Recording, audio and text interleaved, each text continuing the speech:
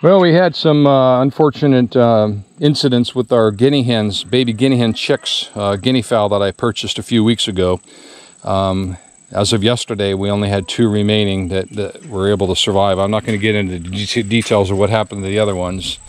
But yesterday I turned this dog kennel into a temporary guinea cage to where I can just keep them, and I put chicken wire in to keep them from escaping, the 2 remaining ones. And then I was gonna I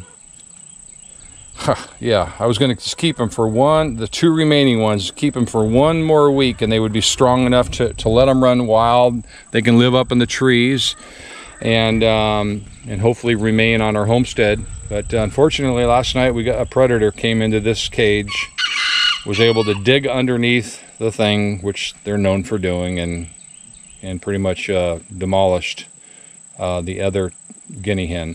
So what I'm going to do is I'm going to take this one to a neighbor's. I have 2 choices. I talked to my wife. Do I just let him go now a week prematurely and let him be wild now today?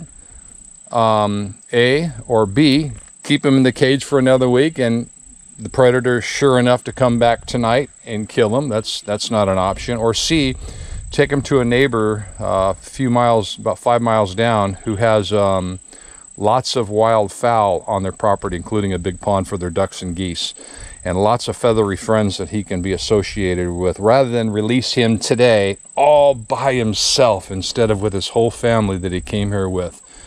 We're going to choose option C, and I'm going to take him out, capture him today, him or her, and release it. Well, actually, I'll knock on the neighbor's door, introduce myself, give them a gospel track, and see if they want a guinea hen. If they don't want a guinea hen, I'll just release it in the wild, period. But I'm sure they'll take him or her. Let me put the camera on. Capture this little guy. Come here, little buddy.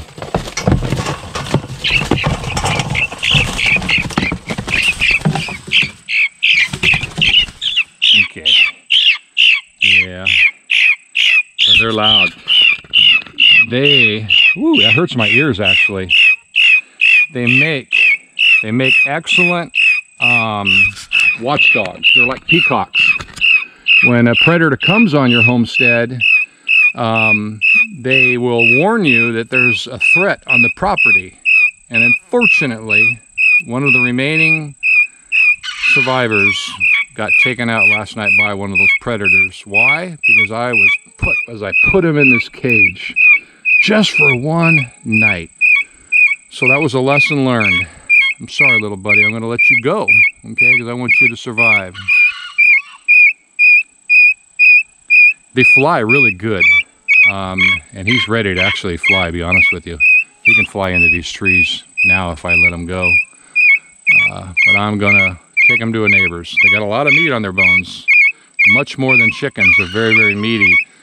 And unfortunately, the predator last night probably realized that.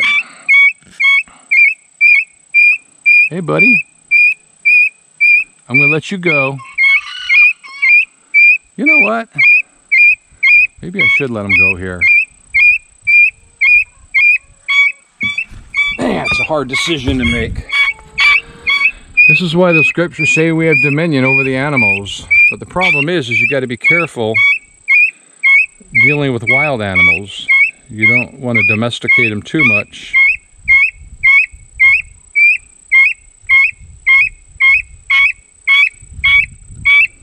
Hey, buddy.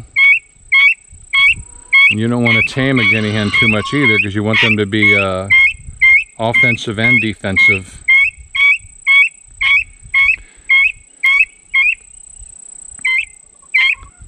Let me pet you. Yeah.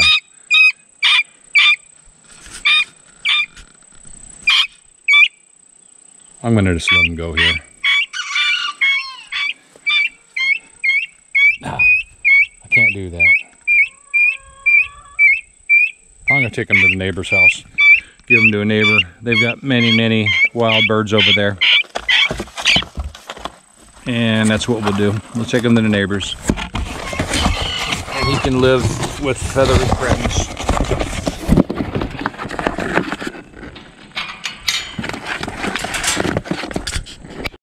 Well, I like these. I haven't met these people. I went to the door. I wasn't going to videotape the contact, but they've got a gate. They got motion detectors. And